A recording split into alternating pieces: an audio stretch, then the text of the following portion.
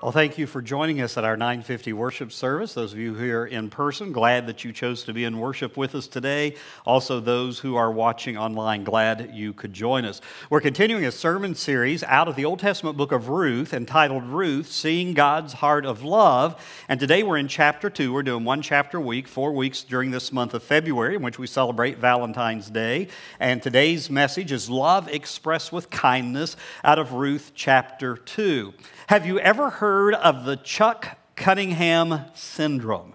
The Chuck Cunningham syndrome. Sometimes on a TV series, you will see an actor who plays a role, but then the role disappears. How many of you here remember the old sitcom Happy Days? Let me see your hands.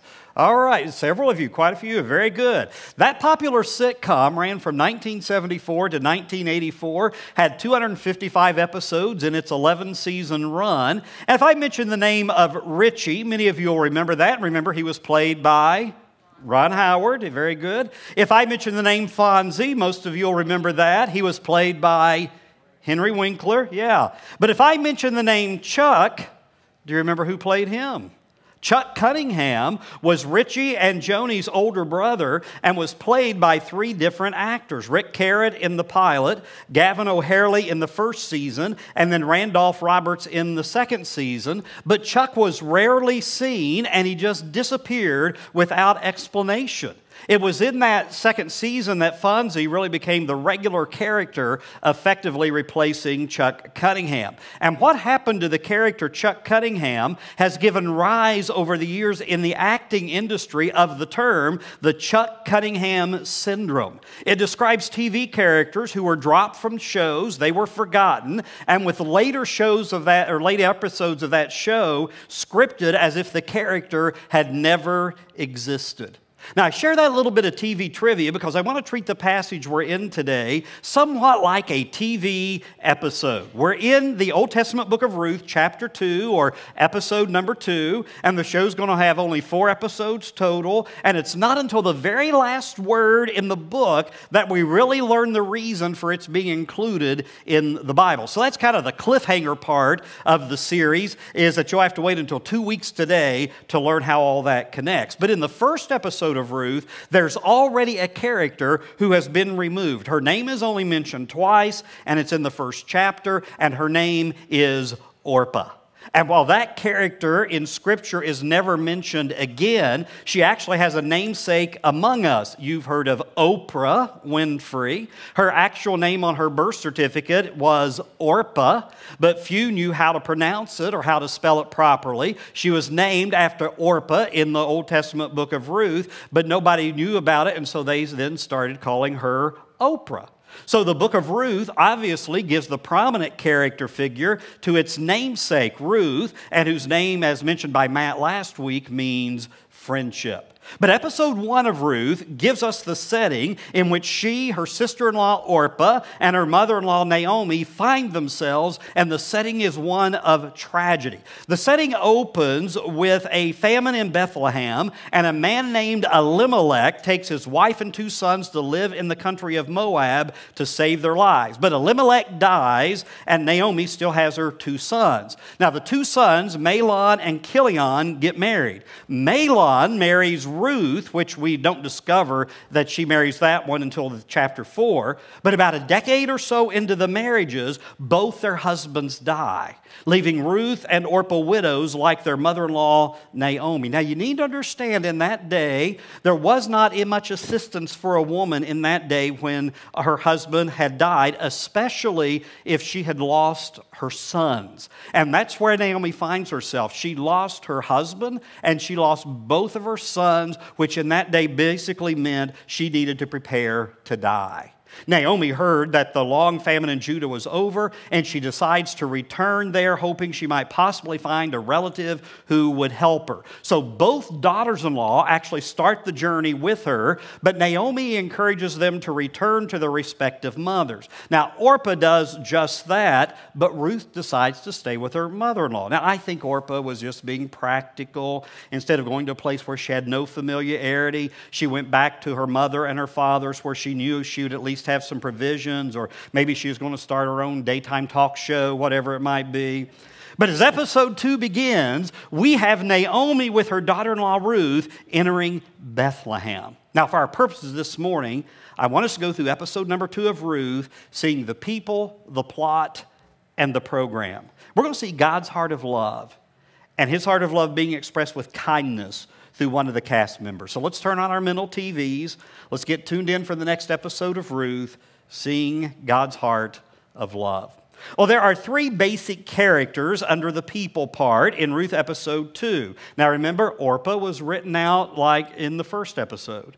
First, there is Naomi. Now, Naomi is a very perceptive woman. She knew she would not last very long remaining in the land of Moab, and that she needed to return to Judah, to her hometown of Bethlehem. She had left Bethlehem with her husband due to a famine, but now that is over, and we'll see the town is once again going to live up to its name, which means house of bread.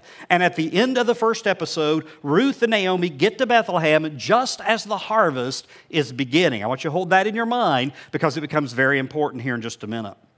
The second character in episode number 2 is Ruth herself. She's the star of the show. And while Naomi is a very perceptive woman, Ruth is a very productive woman. Go to Ruth chapter 2, and we're going to start actually with verse 2. And Ruth the Moabite said to Naomi, "Let me go to the fields and pick up the leftover grain behind anyone whose eyes I find favor." Naomi said to her, "Go ahead, my daughter." So she went out, entered a field, and began to glean behind the harvesters. Now, their first day in Bethlehem, and Ruth's already thinking about breakfast, lunch, and dinner. Now, if you vacation and you arrive at your destination late in the evening, you've been driving all day, what do you want to do? Well, you want to go to eat. 11 years ago this month, Barb and I got to go to Hawaii for 8 days, and we arrived in Honolulu late on a Thursday night. It was about midnight their time, and we just collapsed. But the very first thing the next morning, people say, "What did you do the first thing when you got to Honolulu?" We went to Walmart. We are so exciting. We went to Walmart to buy food for breakfast every morning. We had a little kitchenette in our room, and so we bought milk and we bought cereal. And I can remember 11 years ago, we paid about $8 for each of them because of the prices of Hawaii, but it's cheaper than going out for breakfast. Now, up to this point, we don't know much about Ruth's work ethic, but obviously it was very strong. And whether she's accustomed to hard work or not, we don't know. Maybe she's just going to the fields to keep from her and her mother-in-law starving. But it's a way to demonstrate her love to her mother-in-law is providing food for both of them. You know, everybody has a different kind of love language. If my wife's had a rough day and we get home, maybe I've been here at the church all day at the appointments and working on the sermon. And maybe she's been in the back at our preschool preparing for the next day of her preschool class. And we get home, and if I can tell she's frustrated or just exhausted, I can speak her love language and I can ask her a question: "Do you want to go to Cracker Barrel?" And that is always good. I know what her love language is.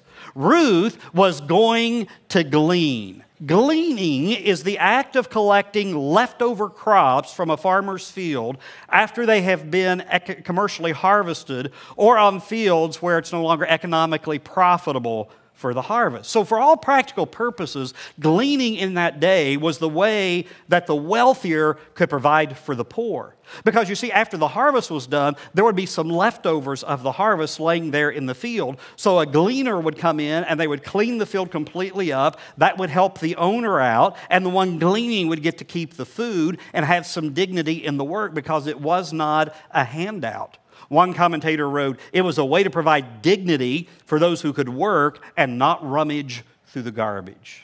Now, enter character number 3, Boaz.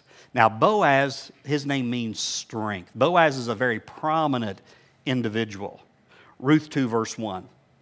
Now, Naomi had a relative on her husband's side, a man descending from the clan of Elimelech, whose name was Boaz. At the end of verse 3 it says, "As it turned out, she," that's Ruth, "was working in a field belonging to Boaz, who was from the clan of Elimelech." Now, due to the tragedies in Moab, Ruth has spent more time than she should have in cemeteries. But now she's in a field that's going to produce a harvest. In fact, this field is going to mean new life for herself and for her mother-in-law. And ladies, this is where in the TV show Ruth, you would be watching with great anticipation as you've seen the teaser commercials about the male star of the show, Boaz. And the Bible says he was a man of standing from the clan of Elimelech. This man is going to be larger than life. He's well respected. He is wealthy. For Ruth and Naomi, he's a distant relative who might be able to help them out. In the Hebrew, it's really interesting. The Old Testament's written in Hebrew, and in the Hebrew language, the phrase, a man of standing here, is the phrase, Ish Kabor She'al. It is significant. It means that Boaz was a warrior-type person with a body build to match that. And just as he was strong physically, he was also strong financially. All right? So ladies, you would be watching for Boaz to appear on the screen. To give you a perspective about Boaz and his looks, Boaz was a hunk. All right? I'm a chunk. He was a hunk. All right? Keep these two straight. But there's a little side story here to Boaz you need to remember. Now remember, he's in Bethlehem. Bethlehem is a very small village. You know the good thing about a small town, don't you? Everybody knows everybody. You know the bad thing about a small town, don't you? Everybody knows everybody. And everybody in Bethlehem knew who Boaz's parents were. His father, Salmon, is famous for that, just being the father of Boaz. But Boaz's mother was famous for something else. She's the prostitute from Jericho. Preacher Albert Tate of Southern California says that Rahab was one of the first initiators of a small group. In fact, he says, you know, you have to kind of think out loud about this. He said Rahab was, she was a woman who, how would you say this? She formed her own men's ministry. That was her job, all right? Now, in this part of the episode, Ruth knows nothing about Boaz, but she's going to very soon. Now, even in tragedy, God can work in the lives of people and make opportunities available for the hurt to be lessened. If you've lost a loved one, a spouse, a child, a parent, you've experienced the loss of property or finances, maybe even due to bankruptcy, maybe you've seen your job disappear, even through all that hurt, God can still show up if you'll allow Him. And Ruth was faithful to her mother-in-law, and she knew to do only one thing: go to work to provide food. She did what she knew to do, and she trusted God to orchestrate the things she didn't know. I imagine every one of us here could look back in our lives and see where God has worked.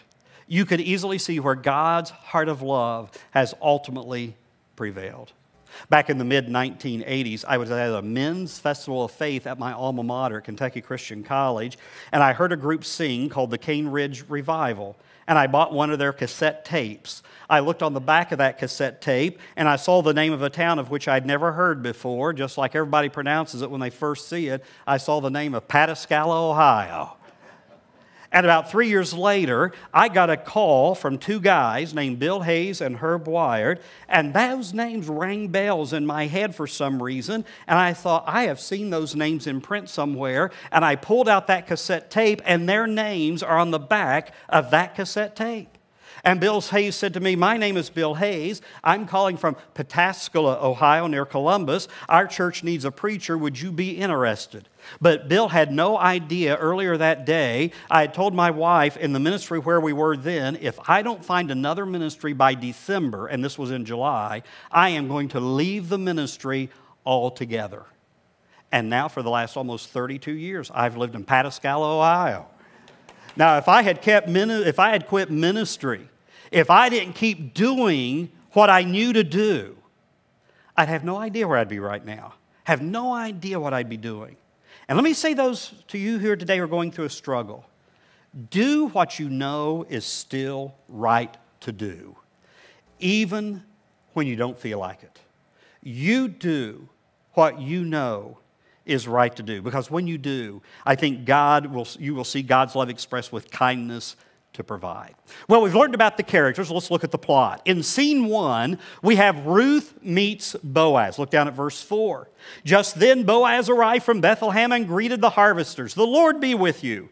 The Lord bless you, they answered. Boaz asked the overseer of his harvesters, who does that young woman belong to? Now, by the way, the King James Version of the Bible is a lot more glamorous about Boaz making his entrance. In the King James it says, and behold, Boaz. All right? It says, behold this guy. The first words we hear from him are, the Lord be with you. Not only is Boaz strong and wealthy and influential, he is devoted to God. And Boaz is scanning his field. He sees the workers he's paying. He sees the people who are behind them who are gleaning. And he suddenly sees somebody he's never seen in his field before. And he does not ask, who is she? Rather, he says, who does that young woman belong to? By the way, the use of the word young here implies that it's someone under 30. Boaz was probably a little bit older than Ruth. We don't know by how many years. By the way, have you ever noticed that someone old, is a person who's at least 10 years older than you are? Have you ever noticed that? When you're 50, it's somebody who is 60 years old. When you're 60, it's somebody who is 70 years old. When you're 70, it's somebody who is 80. When you're 80, it's somebody who is 90. That's the old person. Now, what Boaz is asking is very simple. He says, is she spoken for? Wonder what caught his attention. Was it her work ethic? Was it her beauty? Verse 6. The overseer replied, she is the Moabite who came back from Moab with Naomi. She said, please let me glean and gather among the sheaves behind the harvesters. She came into the field, and she's remained here from morning till now, except for a short rest in the shelter. I think Boaz's foreman was caught off guard by the question, and his boss says, hey, who is this? And he goes, she's a Moabitess who came from Moab. Duh, if she's a Moabitess, of course she came from Moab. And here's Ruth's foreignness is emphasized, but the foreman is aware Ruth is gleaning for two, herself and her mother-in-law, and Boaz finds that Ruth's unselfish act of kindness is really very unselfish. So we quickly move to scene 2, where we have Boaz give special protection to Ruth. Look down at verse 8. So Boaz said to Ruth, my daughter, listen to me. Don't go and glean in another field, and don't go away from here. Stay here with a woman who work for me. Watch the field where the men are harvesting, and follow along after the women. I have told the men not to lay a hand on you, and whenever you are thirsty, go and get a drink from the water jars the men have filled. At this she bowed down with her face to the ground. She asked him, why have I found such favor in your eyes that you notice me, a foreigner? Boaz replied, I've been told all about what you've done for your mother-in-law since the death of your husband, how you left your father and mother and your homeland, and you came to live with a people you did not know before. May the Lord repay you for what you've done. May you be richly rewarded by the Lord, the God of Israel, under whose wings you have come to take refuge. Boaz now wants Ruth not to hang out with the other female gleaners, but those who are working for him. And knows that Boaz does not want Ruth to be around the male workers. I wonder why. You see, Ruth started out as a foreign immigrant in the morning, but by the afternoon she's now a trusted employee. Boaz was protecting Ruth physically, emotionally, and even sexually. When he told his men, do not lay a hand on her, it implies the men might coerce Ruth sexually. That gives us, by the way, another perspective of the man Boaz here and his character. Because Ruth comes right after the book of Judges, right before 1st and 2nd Samuel, and in the book of Judges and in the books of 1st and 2nd Samuel, those books say that the people of God were doing whatever they thought was right in their own eyes. And they had become a very corrupt people and a very corrupt society. And during this time of corruptness, Boaz still chooses to be a very godly man. And Boaz knows the story of what Ruth had done for her mother-in-law Naomi, how she traveled to Bethlehem, leaving her own country, her own culture. And not only was Boaz protecting Ruth, so was the Lord. He says, under whose wings you've come to take refuge. That's a quote from Psalm 91:4 that says, he will cover you with his feathers, and under his wings you will find refuge. His faithfulness will be your shield and rampart. So Boaz treats Ruth unlike most foreigners were treated. He invited her to eat with him at dinner time. He told his men, you be sure to deliberately leave some of the good grain so she sees it and picks it up for herself. Verse 17. So Ruth gleaned in the field until evening. Then she threshed the barley she had gathered, and it amounted to about an ephah. She carried it back to town, and her mother-in-law saw how much she had gathered. Ruth also brought out and gave her what she had left over after she had eaten enough. An ephah is about 30 pounds of grain. And even Ruth's mother-in-law notices this is a lot more than a woman would typically glean in the fields of that day. Naomi knows this is not normal. Ruth is receiving some special attention here. This would be enough grain collected in one day to feed both Naomi and Ruth for at least a month. So Ruth's hard work and Boaz's extreme generosity connected together for a feast. And Ruth and Naomi's lives had been through seasons of changes. They experienced a famine. They experienced the loss of their husbands. They had a long journey to an unknown place for Ruth. And after all their tragedy, there seems now to be in their lives a new season for them. And it's not only a season for harvesting grain, it's a season for harvesting God's goodness that they're now receiving. Now, in scene 3, we have mother-in-law and daughter-in-law enjoy a turnaround story. Now, at the beginning of Ruth, remember we had 3 women who could literally starve to death. Now we have 2 of these women who are still together. They have enough food for a month. Verse 19. Her mother-in-law asked her, "Where did you glean today? Where did you work? Blessed be the man who took notice of you." Then Ruth told her mother-in-law about the one at whose place she had been working. "The name of the man I worked with today is Boaz," she said. Now, the word love, this series talking about love, does not appear until the end of the book of Ruth, but the idea of love is permeated throughout the whole book. Ruth loved her mother-in-law and gave her plenty to eat. Probably for the first time in years, Naomi could eat to her stomach's content. Naomi wants to know where Ruth was gleaning. She learns it's in Boaz's field. That is significant. Verse 20, "The Lord bless him," Naomi said to her daughter-in-law. "He has not stopped showing his kindness to the living and the dead." She added, "That man is our close relative. He is one of our guardian redeemers." Boaz's kindness brings joy back into Naomi's life. If you remember in episode 1 from last week, her name means pleasantness or joyfulness, but she had changed her name to Mara, meaning bitterness. And the kindness of Boaz sparked a renewed hope within Naomi's heart. If Ruth had not gone along with her to Bethlehem, I think Naomi would still have been lonely, cranky, and without Ruth, she would have been ruthless. Okay, we need to take a commercial break right here. You are supposed to laugh at the one-liners, all right? These are to keep you awake. It was Charles Douglas, a sound engineer, who invented laugh tracks. Laugh tracks were highly popular from the late 1950s to the late 1970s, inserting artificial laughter into sitcoms. In fact, there was an experiment done back in the late 60s with the show Hogan's Heroes to test audiences in 2 versions. One version of Hogan's Hero with a laugh track and one without. And the version without the laugh track failed, while the version with laughter was considered a success. Hanna-Barbera. You remember Hanna-Barbera cartoons? Growing up on Saturday morning, watching shows like the Flintstones and the Jetsons, Hanna-Barbera used laugh tracks for those cartoons. Now, what Naomi was experiencing was not just laughter. It was a joyful heart for God's kindness being expressed to her and to Ruth. Boaz was a guardian or a kinsman redeemer. Now, a kinsman redeemer was a family member, sometimes very distant, who could step in and help out another family member. Often, it was rescuing a relative from a financial ruin due to some tragedy, which certainly Naomi and Ruth had experienced. But their financial support, remember, disappeared when their husbands died. But Naomi knew Boaz would maybe now step in and help them. When our son was born in January of 1989, we thought we were insured medically, but the company we were with went bankrupt during that month.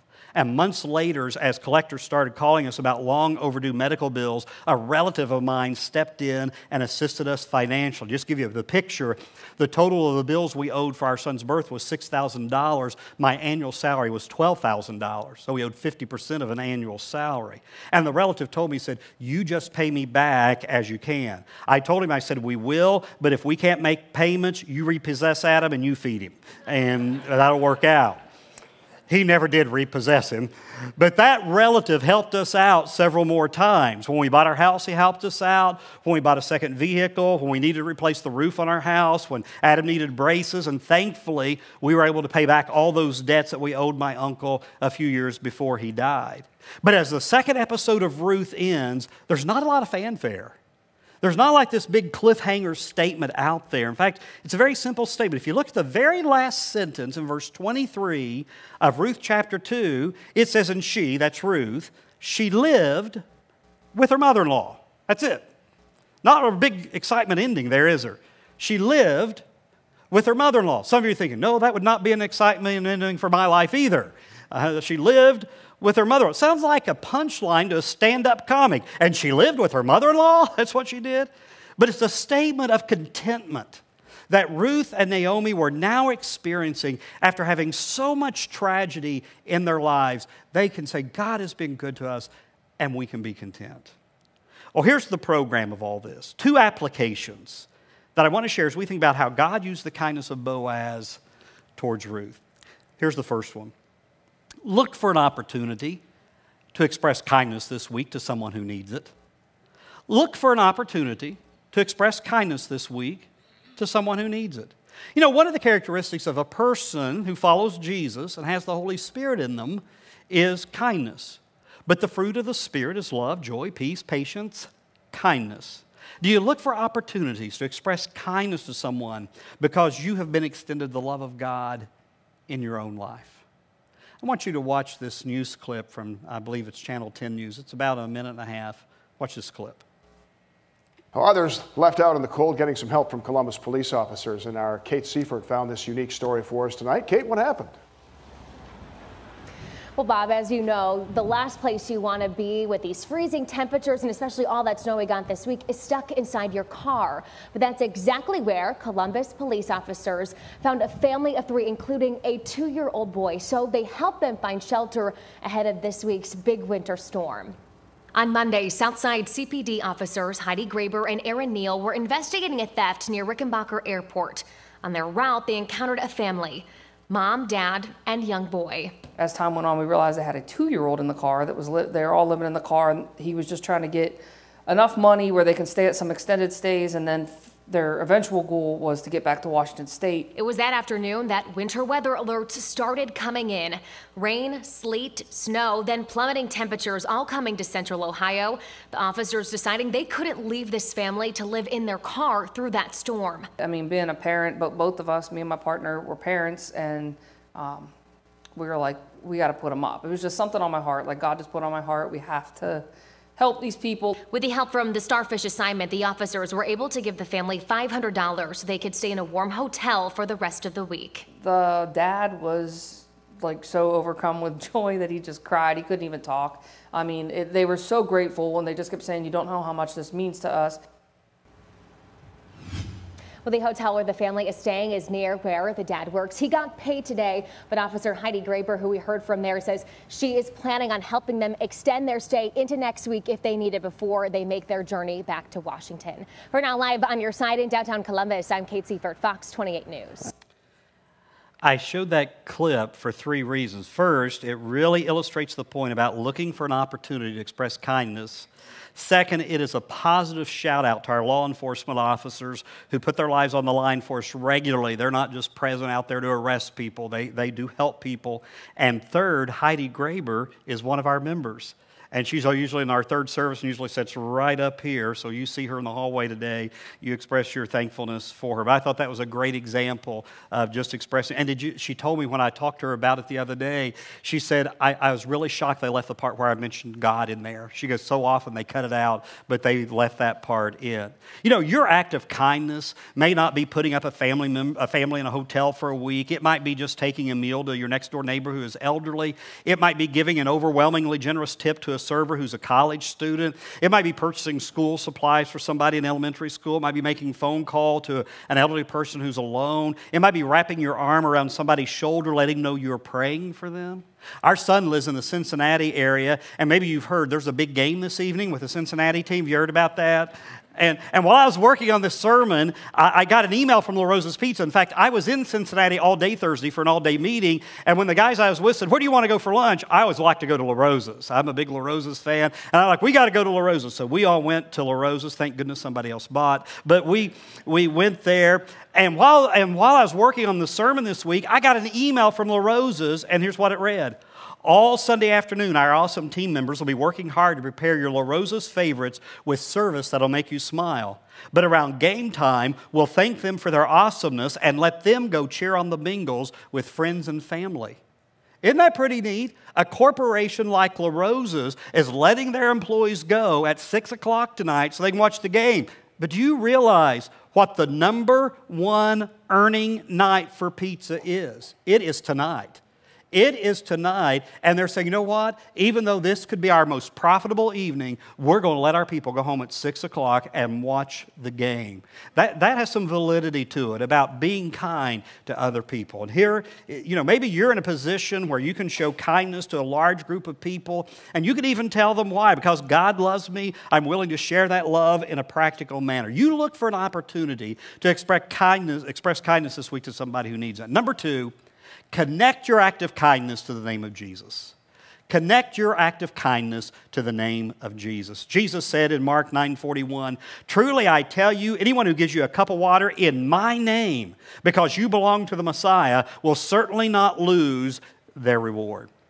Let's remember as Christians, we're to point others to Jesus, not us. Matt mentioned our purpose statement, connecting all people to Jesus and one another. Because if we point people to us, they're going to eventually be disappointed, they're going to be confused. But now, eventually, in the book of Ruth, we're going to connect the name of Jesus to it here in a couple of weeks. But remember, Ruth was written before Jesus. We come after Jesus. We can point back to Jesus and say, it's because of Christ I'm doing this. Is there somebody this week you know to whom you can show God's heart of love? Boaz foreshadows Jesus Christ, who is the ultimate kinsman redeemer. He will redeem a bride for himself called the church. Boaz is going to pay for his relatives, Ruth and Naomi. Jesus, as we sang about earlier, paid for our sins, which we could never afford to do for ourselves. And it truly is remarkable of how deep the Father's love is for us. And we celebrate God's heart of love every week when we gather together collectively here in worship and we observe the Lord's Supper, we observe communion, remembering God's heart of love. Let's pray. Father, we thank you for your heart of love. And there is no greater expression of that love than when you allowed your Son Jesus to die upon the cross. God, in this week, we may have some opportunity to express your kindness and your love to other people in some very practical ways. Would you nudge us when need us? When we need it? Would your Holy Spirit convict us where needed to maybe show an act of kindness, an act of love to someone? May we truly make a difference in other people's lives because of the difference Jesus has made in ours. And we thank you that we can remember again His display of love for us upon the cross. For it's in His name we pray. Amen.